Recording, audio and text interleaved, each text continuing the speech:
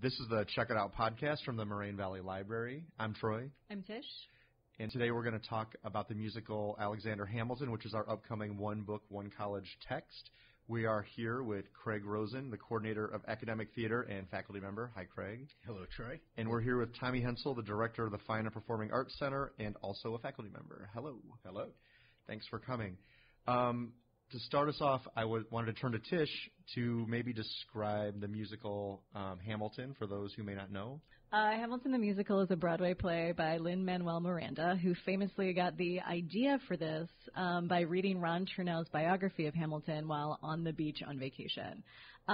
He transformed this biography into a dynamic Broadway show that showcases Hamilton's rise from being an immigrant in New York to one of the major founding fathers.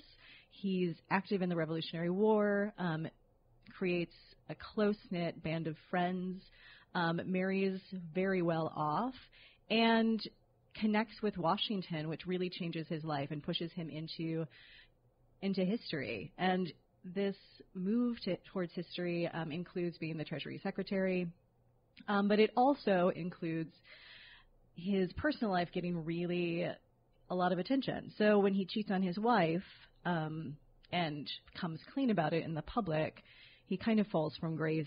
There's, in the musical, a lot of drama that's created both by his connections with Washington, his marital affair, and then his eventual duel with Aaron Burr, where he dies. It's thrilling, it's exciting, it makes history accessible, partially because the actors that are portraying our founding fathers are not played by old white men, they're played by people of color. And this was really intentional to connect the history of our country to the way America looks today. So it's a vibrant, exciting play happening on Broadway, getting a lot of attention, and soon to be coming to Chicago. It's a quick snapshot. Maybe we can turn to our theater experts, and maybe you could help set the context. So this is on Broadway, and it's a smash hit, but it connects with the traditions of Broadway and musical theater in some really interesting ways, and maybe you can help open our eyes to what that looks like.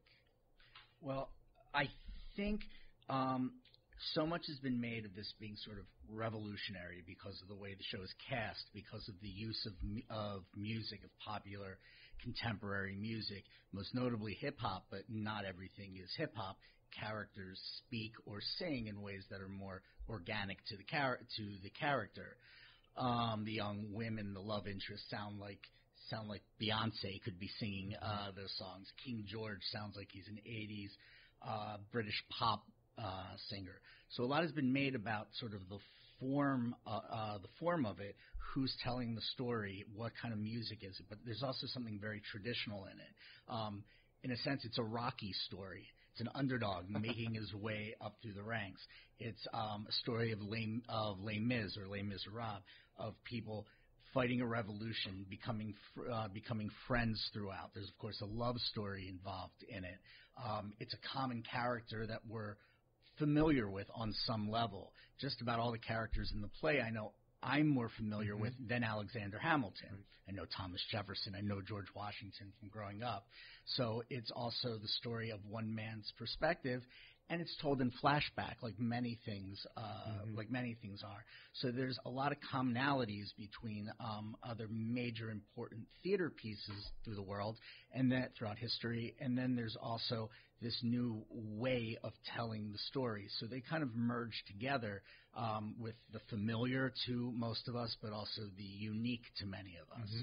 So I think those things sort of are what make it kind of a common part of our society today, things that we can all associate with or have knowledge of, and things that might touch new people who haven't typically attended theater. Right. And I think one of the things that we forget is that Broadway musicals have always responded to popular music. So the music of Broadway has almost always been whatever music was popular in that time period has formed the basis for the musical. So it makes sense that as we moved into the 90s, we had Rent, for instance, in 1996. that has a very similar trajectory to Hamilton in the theater world. It won 12 Tony Awards. It won a Pulitzer Prize. Hamilton just won 11 Tony Awards and a Pulitzer Prize, so there's a parallel there, and they're exactly 20 years apart. But in the 90s, the music of Rent was kind of the popular music of the time. Yeah. And I was just going to say, and similarly, in the 60s, Hair came along, which was a rock musical in 67, 68. We're talking about the time of Woodstock, and we moved from musicals like Fiddler on the Roof, or before that, West Side Story, to the new popular music of the time. So hip-hop and rap being the music of this generation, while it's unique, the idea of music and the musical moving forward together really isn't too unique. It's the music of the time. Yep. Right. I mean, and think of all the Disney musicals using sort of easy pop music.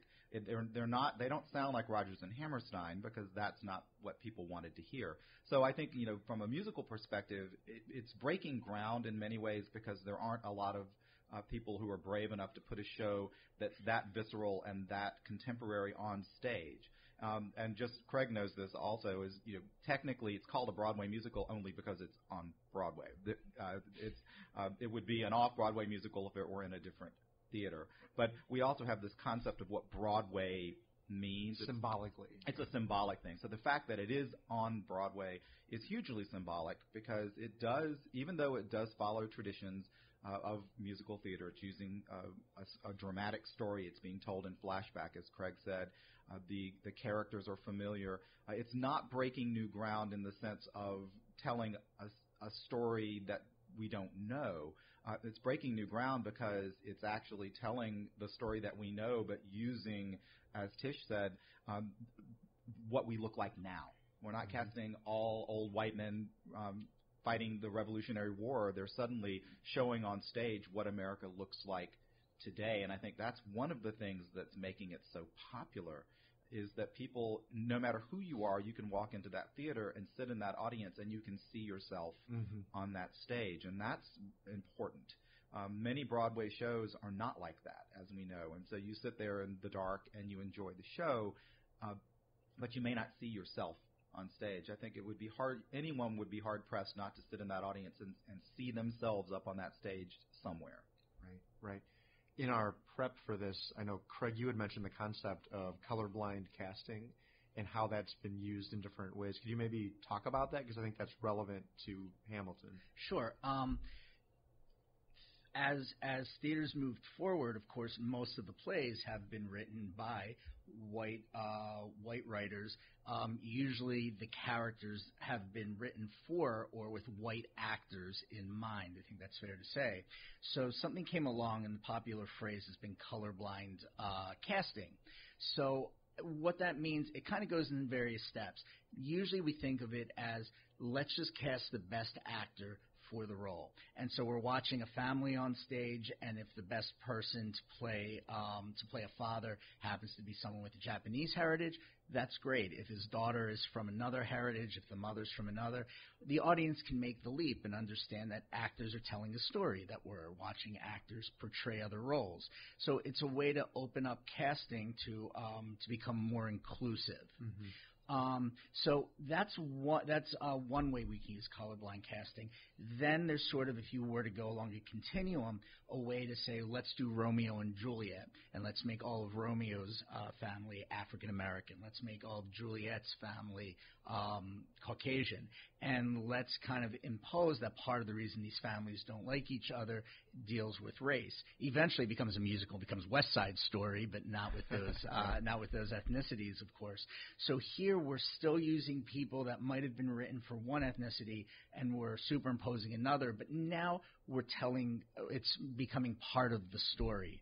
And then you get to something like Hamilton, which is written to have people of various backgrounds and ethnicities tell this story. It's making a political and a social statement about America and who we are.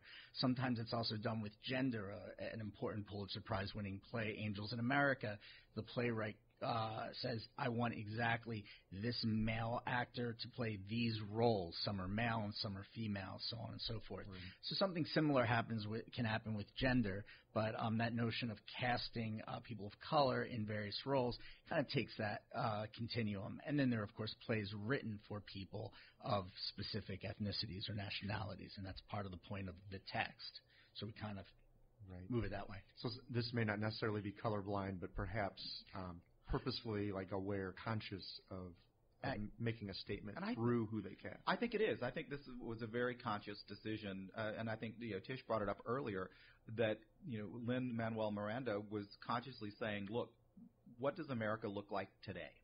Let's look around us as we walk through the world, and it's diverse. It's a very multiracial, multi-ethnic world in America today. So I think that's one of the things he wanted to put on stage, and also I think it's a way for younger people, through the music, first of all, because hip-hop, as we know, is a very popular art form, particularly in the millennial generation, but for them to come in and actually learn something historical and get some information that maybe they need to have without kind of knowing they're getting it. I think one of the things that makes this powerful is there's so many themes and stories there that are important for us to remember today because we're living through many of them again.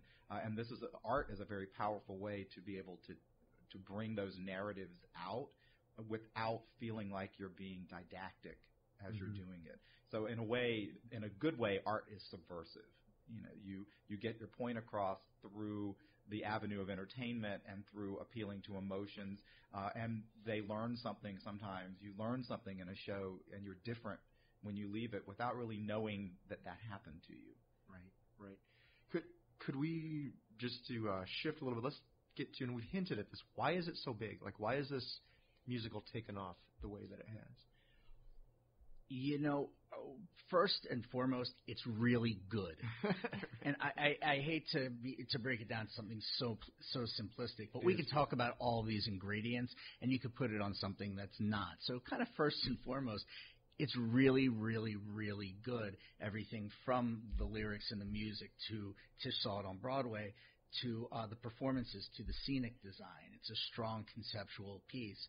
I like using a phrase in my class which has been passed down through generations, and that's kind of great art is universal and specific at the same time. Shakespeare, the same thing. We understand specificity in Shakespeare of the time, its period, the stories, but the themes are universal. And we've talked about that a little bit with this show. It's specific. It's very American. We don't know what's going to happen when it opens in London. How much of this story do the British know? How much of it is really important to that audience to know? So something very specific about being American, about making your way up, about fighting your way to the top, to that face that we're so familiar with on a $10 bill. So it's specific and universal, as Tommy said. You sit in the audience and you see yourself up there, and not just in physical appearance, but also where you are. Are you someone that gets involved in this case, the revolution? Or are you someone who sits back and tries to kind of go with the flow and wants fame without really investment in it? So I think, besides from just the quality, there's something very specific, very universal, and that lets us learn about a time period and learn about ourselves, which goes along with what Tommy was saying. And not to sound too esoteric, but I also feel like the timing is very important on this piece on a number of levels. First of all, I think the political climate in the United States has made this piece more relevant than it might have been 4 or 5 or 6 years ago. And 8 years ago when Lin-Manuel Miranda did In the Heights, which had similar form, hip-hop, rap, very interesting multicultural casting, that show won some Tony Awards and it had some success, but nothing like Hamilton, partially because it was very specific to talking about the Washington Heights neighborhood, and most people don't even know where that is. But also, it didn't hit the universal themes in a way, as Craig said, that this one did. So I think, first, the current political climate has given this show an extra push. But also, Craig talked about this briefly about gender. We started to see in the last few years a shift on Broadway towards more of a focus on trying to create inclusion. We've seen that with some gender issues on Broadway recently. We're seeing it with racial issues. And I think that people, whether they know they're doing it or not, are instinctively responding to the power of the underdog. This show is fascinating in the way that it was constructed financially. It was constructed in a very different way than most Broadway musicals. Most people wouldn't know this unless you're in the industry. But everybody involved with this show is sharing the profit. Not just the investors, but all the designers, all the actors, all of the creative team. They all are going to continue to make money forever based on this show. This is not a normal pattern on Broadway. And I think whether people know it or not, you feel that vibe sometimes when Lin-Manuel Miranda talks about this show and is passionate about the show, and when you see the actors discuss their roles and you see the designers talking about what they've done, there's this sense of we're new, we're fresh, we're different, and we're the underdog, and we're coming out, and we're going to take the world by storm. And I think that people really respond to that in a period when we're feeling very cynical and depressed on a societal level. When they see something like this that is exuberant and new and exciting, it draws their attention. So I think that the timing has been part of the success of this show. I mean, think about it. It's only been on Broadway since August. It's had less than 400 performances. So, it's not like it's been running forever. It's achieved this level of success and fame in less than a year. Can we bring this to our campus then as a one-book text? And what does it mean for us to access this play and talk about the themes in this play, and how should we go about that? Well, when Troy knows this, of course. Troy, when the library made the decision to go this route, he approached me and approached Tommy about this, and I'm sure Troy thought that I was going to jump for joy. Oh my God, we're using a dramatic text to tell a story. It's not Death of the Salesman, nor is it Othello, and I'm the theater guy, and I must be thrilled. And I said to him, I think that's not a good idea. And I don't think Troy was very happy with that. We were happy to ignore you. You were happy to ignore it. That's but you had a good point. Bureaucracy at work. Yeah. But because for me, being the theater person, it's about that live performance. And just reading a straight play like Death of the Salesman, yes, we can get something from the text, but performance is still what theater is. And then something as spectacular as this. Yes, we can read the text of the lyrics. We can hear the way it's put together. But Tish and I were talking. She just saw it on Broadway. And the experience of attending theater is something unlike anything else, as I plug theater itself. So, as a text. And I think that's important to bring up. I mean, I think that's a great point that we shouldn't lose within this study for this year. And yes, and we can even show videos of some of it, but that's not the same as attending theater. There's nothing like attending it. So for me, the most important part for me is looking at it theatrically. Fortuitously, it's about to open in Chicago. Unfortunately, it's almost impossible to get tickets. But for me, it's the kind of inclusion of theater in what we talk about, and that is something we don't necessarily talk about. So the more, for me, we can embrace the live aspect of it, that's key and important for me, and that's just my one niche, I guess. Yeah. I think for the relevance on campus, there's a number of things. First of all, they've chosen to focus so much of this story of this musical. It's based on an epic book. The book is very long, and a lot of the book is focused on politics, as it should be. But they've extracted the story in such a way that they really focus more on the people, which I think is important in a musical and in a play, because it's the story, the narrative of the people that's going to drive you.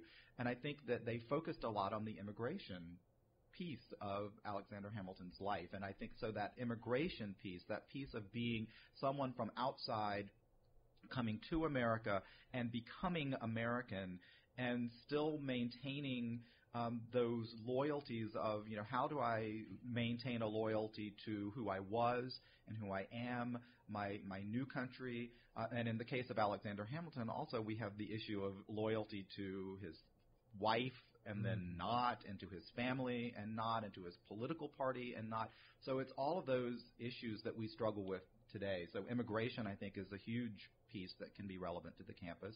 Obviously, one of the things I love about this show is that it takes history and it makes it exciting. So I'm sure the history faculty is jumping up and down for joy that we can finally explain to people that history is not this dry, dull, dusty thing. It can be an exciting, visceral exploration of themes that are still going on today and recurrent themes through the history of American politics. So I think in American cultural history. So I think those pieces are very relevant to, and as we've all sort of touched on briefly, sort of on the psychological side, there's also that fascinating exploration, perhaps through our psychology departments and sociology, of how does somebody who has such brilliance in one area of their life mess things up so badly in another area of their life, and what's the trajectory of someone's decisions that lead them down this path? I think that's a fascinating exploration. That's a Shakespeare play, right? I mean, we see or Oedipus, if you want to go further, we see this person who can reach greatness. It's the tragic hero who can reach greatness, and they make choices that also lead to a downfall. So in a sense, they were able to make this character this sort of epic, tragic hero throughout, which is very human. So we can read these other plays like Oedipus or Hamlet and see these as old and stodgy. Here we get a character who goes through a similar journey, but they can be very human and very modern, I think. And he's a real person. This isn't Oedipus or Hamlet. This is a real person, and this is the real story of their life, which I think is relevant. This is not just, Oedipus or Hamlet, some imaginary character that was created. This is a real person who had a real life, and I think that visceral connection is important. Yeah, and just one last thing, because I know we're running out of time, is I don't know if I want to ask or not, how the history department is reacting to this. I could see kind of like the way I looked at it is this a Cliff Notes pop glossy version of somebody who has a greater story to tell? I know Ron Chernow, who wrote the novel, has been integral in developing the script to leave the authenticity. But much like my point of view was about theater, I could see someone else saying, well, wait a minute. In 2 hours, these people are going to sing through this important story. I don't mean to be cynical, and I hope they're not cynical, but that's, maybe it's a platform to a bigger discussion also. And that's a great advertisement for the fact that we're going to sit down with our historians and talk about it. So if you're listening to this on our YouTube channel, there'll be a talk with our historians on that channel, or if you're listening to this in our podcast feed, right around it will be a piece by our historians thinking just about that. Great. I wanted to give a quick plug. Craig and Tommy will be talking about the Broadway musical for us in October. That talk is going to be the Broadway musical, The Quintessential American Art Form. That'll be in the library October 13th at 11 a.m., and we'll be promoting that, so thank you for that. I want to thank you both for this talk. I think it's going to be a fun year. So with that, thanks for the opportunity. Yep. Thanks, Troy. Thank you. Thanks, Dave. And thanks for listening.